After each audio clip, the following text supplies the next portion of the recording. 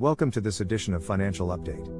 Earlier today, Deutsche Bank released a report on its first quarter of the 2022 fiscal year, showing an 11th consecutive quarter of profit. N Deutsche Bank reported a net profit of €1.158 billion, $1.28 billion, for the first quarter, comfortably above a consensus forecast of €864.54 million produced by a Reuters poll of analysts, and up from €1.06 billion for the same period of last year.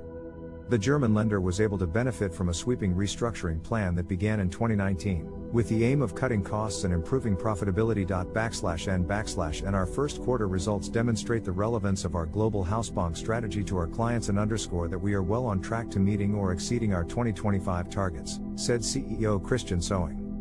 He also announced measures to accelerate the bank's strategy, including raising its ambitions for operational efficiency, boosting capital efficiency to drive returns and support shareholder distributions, and seizing opportunities to outperform on its revenue growth targets. N however, the bank simultaneously announced that it was cutting jobs for non-client facing staff to stay ahead of the game, as well as reporting a sharper than expected 19% fall in investment bank revenues year on year.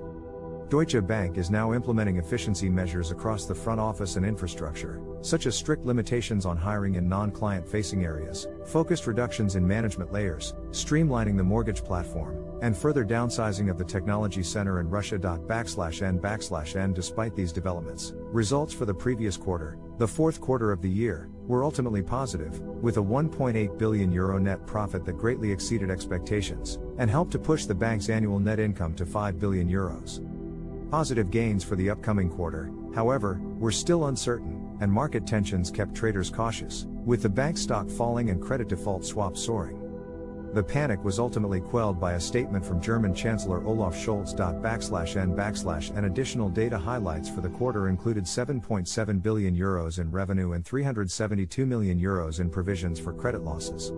The CET1 capital ratio, an important measure of bank solvency, was 13.6%, up from 12.8% a year ago and 13.4% the previous quarter.